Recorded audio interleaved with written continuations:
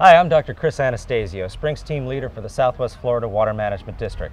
Today we're out here with senior scientist Philip Rhinesmith at the Chassahowitzka Springs Restoration Project.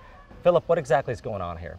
Well, we're removing sediments from the Chassahowitzka Headspring Complex. Over time, from the residential canals, sand, organic materials, and other debris have made their way into the head springs. So really we're cleaning it up much the way a swimming pool pump works. We're taking the materials out with a vacuum hose.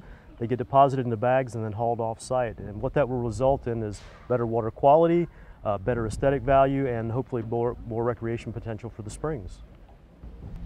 During this process, our Springs team is carefully monitoring the sediments and looking for potential artifacts. That's right, Chris. As part of our permit, we're actually recovering those cultural resources. In fact, as part of the dredging process, we've recovered a sunken vessel, and that will be preserved. Once these items are identified, they will be cataloged and then returned to Citrus County for public display. This project has to happen during the summer months, partly to ensure the protection of the West Indian manatee who seek refuge in these springs during the cooler months of the year. We expect this project to be completed by the end of September.